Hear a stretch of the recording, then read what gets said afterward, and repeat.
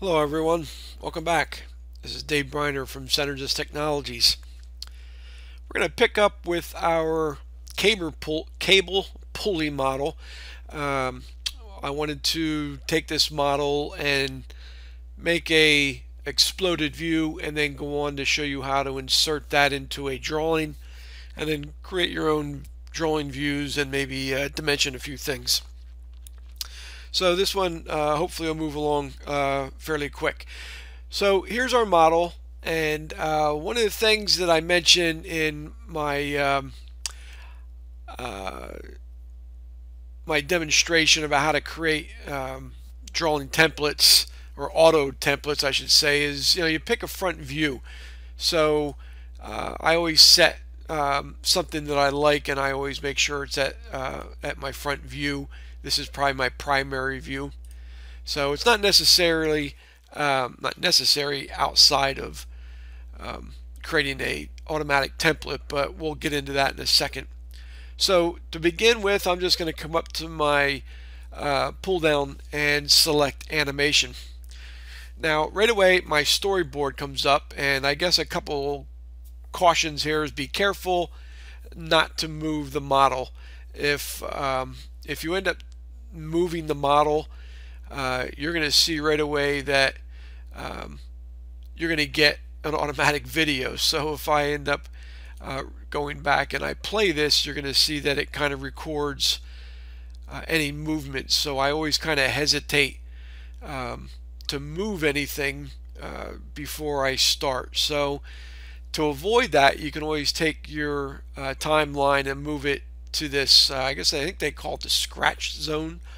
So this way you can move your model around and it has really no effect to the timeline. So let's just start with, I'm going to move this out, and you can move it to wherever you like. I kind of like that. I'm going to take like a 4-second timeline here. So let's just, we can play with that, or you can move it anywhere you like. Now if I come up here to transform, there's a couple things I can do. I can transform my components, which is the typical what I like to do. I like to manually drag things around. I can auto explode from one level or all levels, manually explode. This doesn't have a lot of parts, and I don't often find the auto explode work to my satisfaction. I guess that's maybe I got some control issues, but let's just begin by selecting the transform component, and let's go through a couple real easy things here. So first thing I'm going to do is I'm going to select the pin, and my pin comes up with my manipulator, and I can choose any one of the arrows or the center movement pin. I'm just going to drag out to the side, and when you choose an arrow, it goes directly along that axis. So you can drag out to your heart's content, or you can actually put a real value in there if you like. For an exploded view, that's not too much of my worry. Now, one heads up, this only works on components. It does not work on bodies, so that's one little heads up. So we have to do an assembly with multiple components in it. So that's I guess that's one little thing I should have mentioned earlier. So I'm going to take this, and I need room to drag this out, so I'm just going to roll out a little bit. Yeah, that's fine right there. And you're going to see right away it's put a movie in there, a movement in for me. So I'm going to select this roller, and I'm going to take the center origin part. I'm just going to drag it up there a little bit. Now I say OK, and I can center. And so if I just stop right there, I'm not going to really do anything else. Let's just see what it looks like. I mean, I kind of drug it out to about where I want. I'm not worried about too much its movement. Let's just see what we've created. So I can just press the play button, and that pretty much is exactly what I'm looking for. So my goal here is not so much to create an automation, it's to get an exploded view. And I've done that. So it doesn't matter if this is 1 second, 2 seconds, 5, or whatever. It works fine. Some other day maybe I'll go over how to manipulate these animations, but today I'm more worried about, I just want to create an animation for a drawing. So all I'm going to do is I'm just going to say, all right, well, I'm going to save. So, and I can make this, I don't know, let's just say animation. Yeah, let's try animation view. So that's fine. All right, so let's get, we can go back to the model if you like. It's whatever works. And I'm going to create a drawing. So now there's two ways to create a drawing. One is I'm going to leave a shortcut down below. I did a video some time ago on creating smart templates for Fusion, and what it does, it shows you how to step through to create templates where Fusion will automatically populate those templates with whatever parts and assemblies you have. So I'm not going to go through that. I mean, I think it's a lot faster once you create it, but let's just step through creating our own drawing. So let's just go up to our window, and we're going to just say new drawing from design. And from here, I'm just going to, I happen to have a template that I use all the time. I have some, and that's just my center disc drawing template. Here's the auto template that I created. Works real nice. You can see that in the video. But I'm just going to create a center disc drawing template. And you're going to see right away things kind of gray out because I've had my template set to ASME, inch. It's a C-size drawing. So we're just going to work with that. There's other videos how to set up templates. I believe I've created one some time ago. It's not real hard. So this is just a typical C-size drawing. It's got my title block and things in there. So right away, here's my views. It sets up now. It comes out to the default front view like I mentioned. This is a 1:2, which is just too small for what I'm really looking for. Let's try 1:1. Even that, I don't know if that might be, that's maybe we better stay 1:2. This could be getting too big. So let's just place, I'll place a part here, and everything here, tangent edges maybe. I'm not sure if there's any. We'll see. Let's get the breaks. I don't really care for the hidden lines too much, but let's just say okay. So here's my first view, and I'm going to come up here and to my drawing views panel and select projected views. So I'll select this view, and I'm going to drag it up one off to the side view, and I'm going to drag it out here and make this, and I'm going to right click and say OK. Alright. So you'll see right away that, you know, it's got my scale in there, and here's my starting views.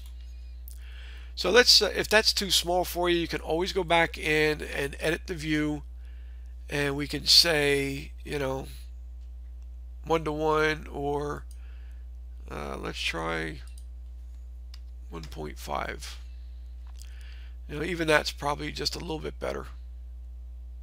So, and we'll say okay. I can right click on this view, edit view, and I can make this a there it is, make this a shaded view, which that's always nice up in that side. So that's one nice thing. So let's go to now I can also bring in a bill of material if I like. So I can come up here to the tables, and I can select, it's asking me select a drawing view. I think it's already got one already picked out for me. There's only one view, and you can see that I've got a bill of material in there. If I want, I can come up here then and further, I can add some balloons in here.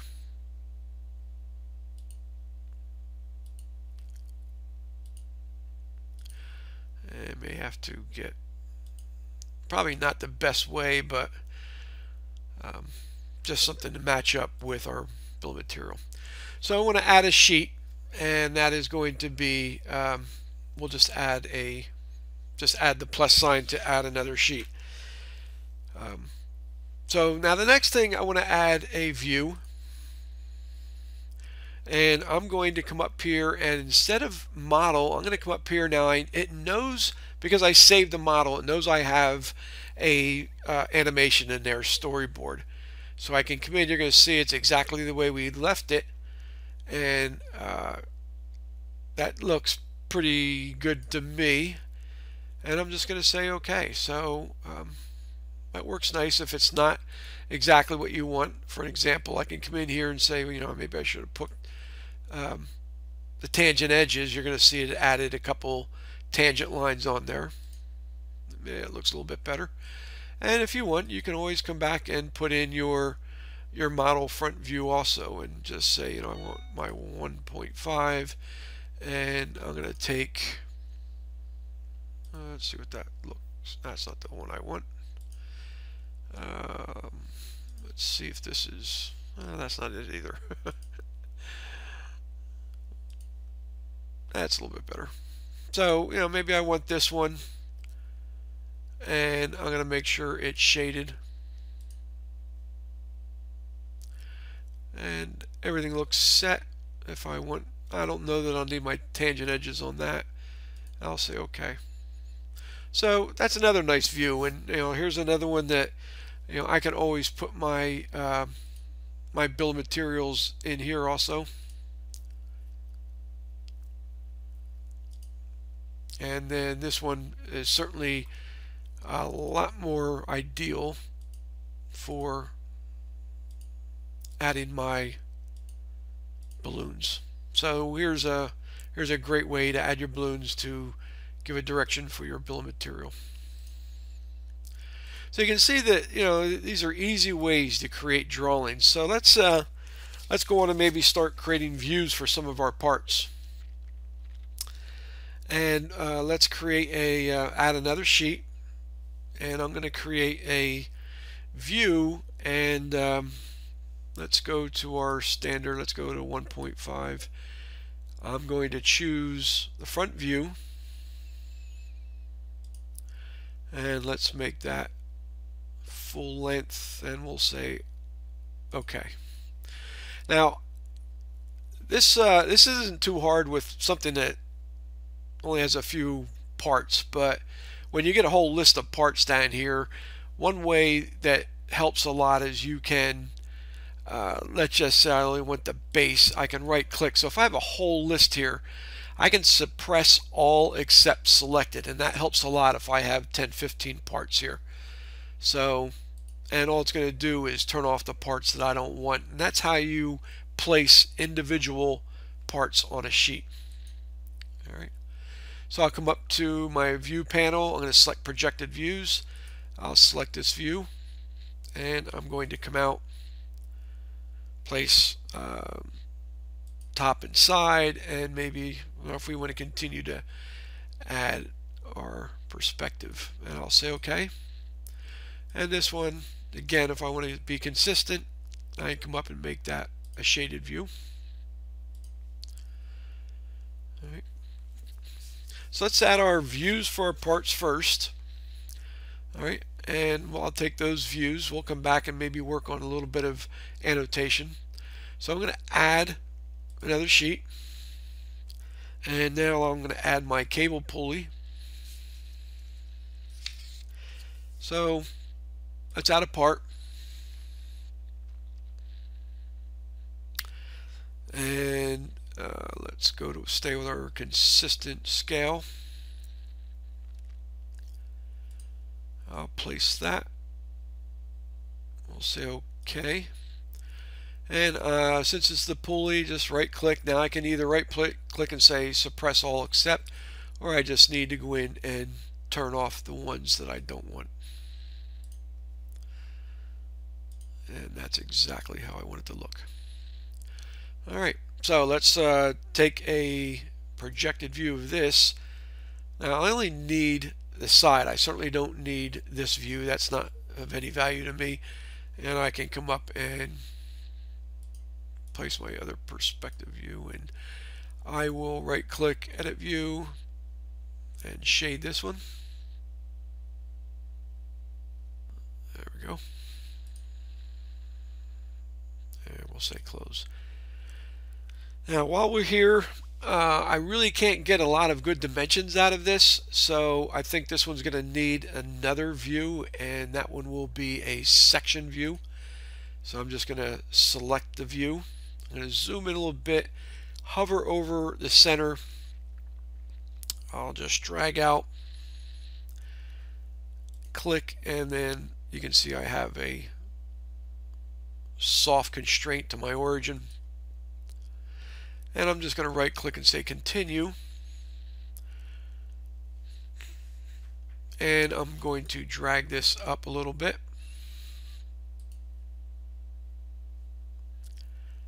And that looks like it's probably pretty close to what I'm looking for. So let's say okay, see what it looks like. Looks good. Now we may have, I don't need another sheet just for that pin. So let's add that pin, since we're only going to need maybe a small view for that. Let's add another view down here. Let's stay consistent, and I'm going to place. That looks good. All right, and I want my pin, so I'm going to turn off my other two parts. I'm going to take this and, oops, I'm sorry, wrong one. I want my projected view. I'll click here and drag it over and say okay. All right, I think that works pretty good. So I've got all my parts, at least the views, created. So let's go in and see how it is to maybe apply a few things, some annotation. So let's go back. I showed you how to do some quick balloons, just coming up to my balloon and clicking on. I placed a bill of materials by going to the tables and selecting a view. So let's just go to this part here. Now I can also put a bill of material here if I want. So I can just say, okay, there's only one part, so it's going to know what it is, and you're going to see right away that, do you need this? Maybe not, but why not add it?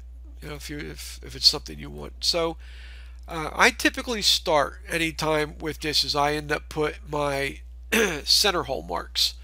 So I'm just going to come up here and click on my center mark, and let's just start by clicking. That's better. And I need, and that one I think. So that's probably it for center marks. I want to, as I mentioned on other things too, if I hit my S key, I brings up my drawing toolbox. So this helps a lot too. I can put in some things that I use quite a bit. So here's my dimension, or I can just type in what I want. The dimension command is right here. So there's a lot of ways to get to it. So you just pick a line, pick a view that you want to start with. Now I happen to have my dimensions set to inch architectural, and that works fine for me.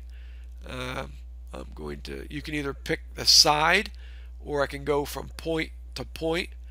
Since it's a whole line, let's see if I can't just get the side and drag it out. And I'm going to come in from here to there, and I'll click there, but I don't really want my dimension inside my component, so I'm going to click it and drag it out here somewhere. Much better. So let's, and I'll add a radius right there. Let's see if I can get in there again.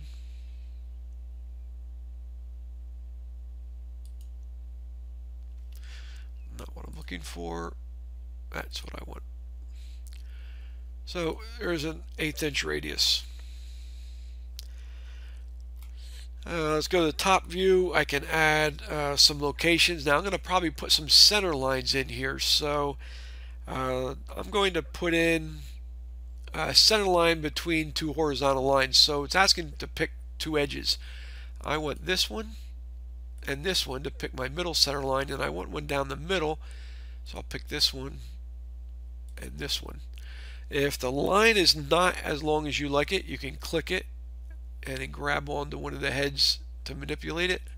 I'll bring that out to there and grab this one and bring it out to there. Alright, now I can go on to apply some dimensions. I can apply a whole dimension.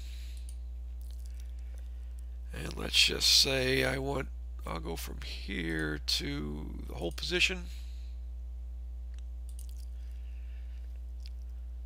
I'm going to dimension from outside hole and from center to that hole. I can maybe start outlining what these and this one I should probably have turned off all the radius, because that is just giving me too much information. And let's take off some of those. That's good. That way I don't need to see all of those tangent points. So let's add some dimensions here. I want this center slot.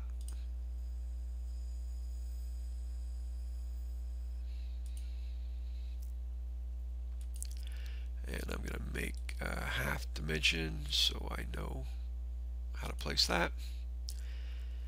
I want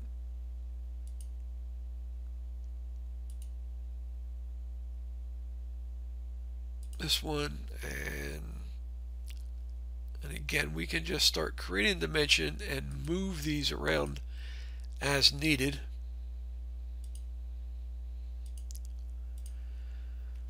Let's see if we can get to 7/8. That's better.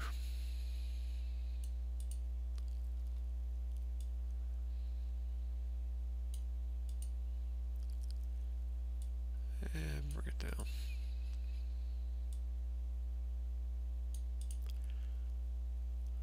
Looks a little bit better. Alright, so that gives most of the annotation views there. On this view here, I probably only need a few. So I need this outside radius, I need the hole size,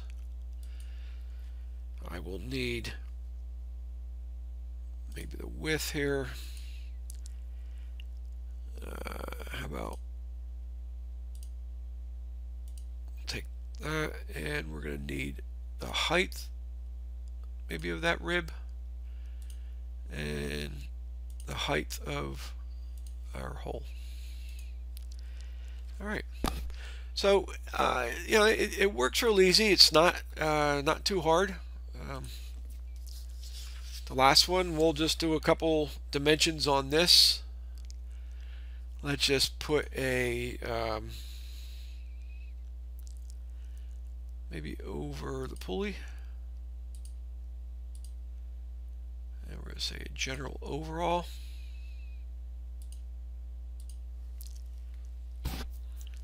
And maybe something out here.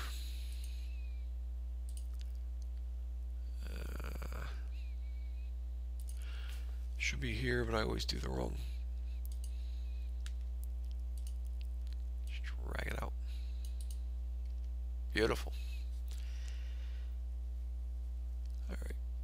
On this one, I probably do want to see maybe that center shaft, so I can edit the view and say, yeah, I'm going to take that, and maybe even tangent edges, we'll say close.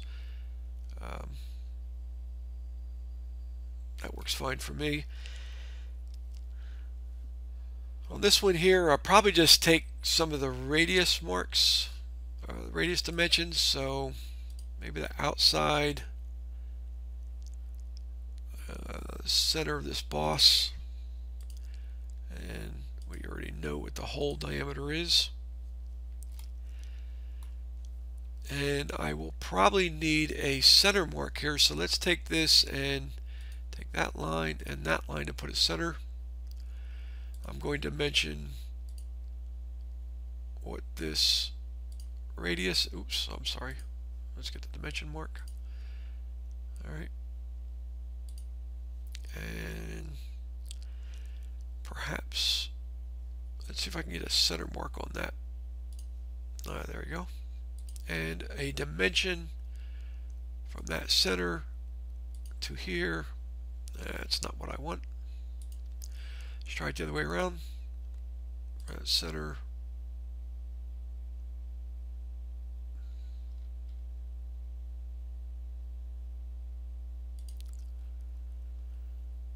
There we go. Very nice.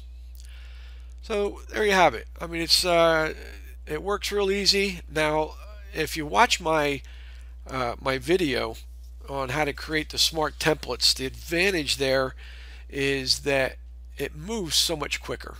I mean, I can you have the smart templates create the views for you, and then all you have to do is go through and maybe change a few things like position, size, add or delete, maybe add a section view. It's not real hard. So let's just add a text here. I'm going to put a text note for right there, and I'm just going to say probably like 1/16 inch by 45, and let's see, we can add a degree symbol and say close.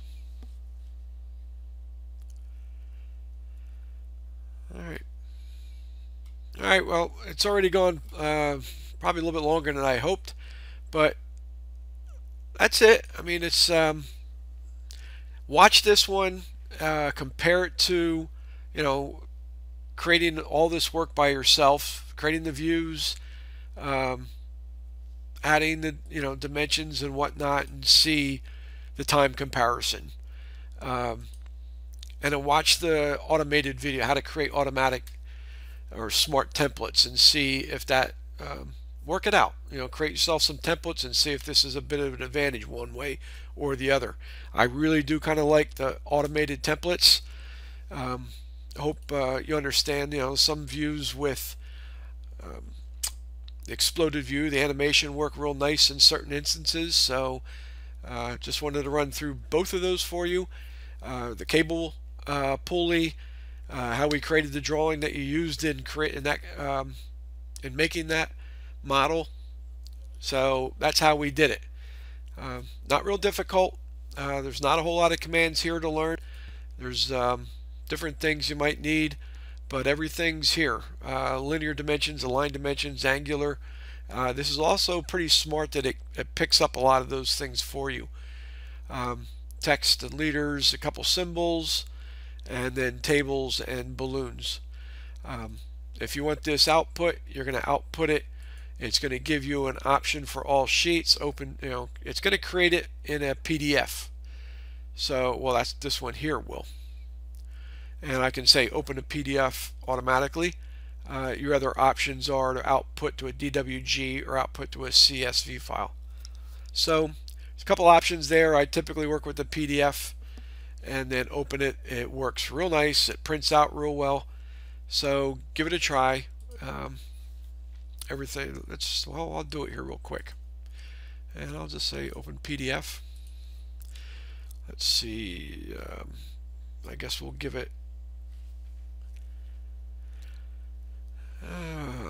I do have one here anyway, but let's cable pulley drawing 2, I suppose, and we'll say save, and we'll see in a second. Came into the other. This is going to be way too big. There we go. So there it is. I mean, it works out pretty nice. You can see the views come out well. They print well. So it prints well. It's crisp, clean, and the colors come up real nice. So the PDF creation works real well for you. So that's it. Just wanted to go through this real quick. Hope you got something out of it. Give me your comments down below, your suggestions, and I'll be back soon with maybe just a part model next time, or in the future I want to do something maybe on an intermediate level, creating like a bench vise or something like that. We'll have to break that into a couple videos probably, but that'll be in the near future, a single part and then also another multi-component body. All right, so have yourself a great day. Again, this is Dave Briner from Synergist Technologies. Till later.